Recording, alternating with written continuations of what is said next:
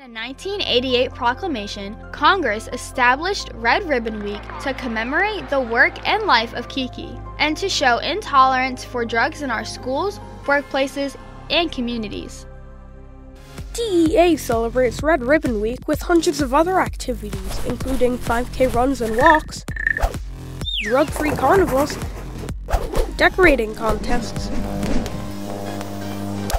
poster contests, and rap and poetry contests.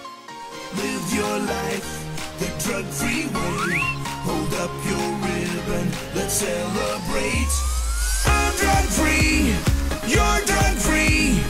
Everybody celebrate with me. Move your ribbon from side to side. Let's celebrate our drug-free life.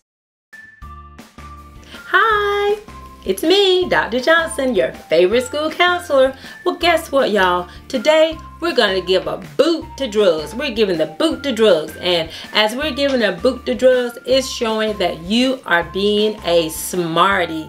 So because you are a smarty, you each will receive a smarty piece of candy. So be looking out for that on Wednesday.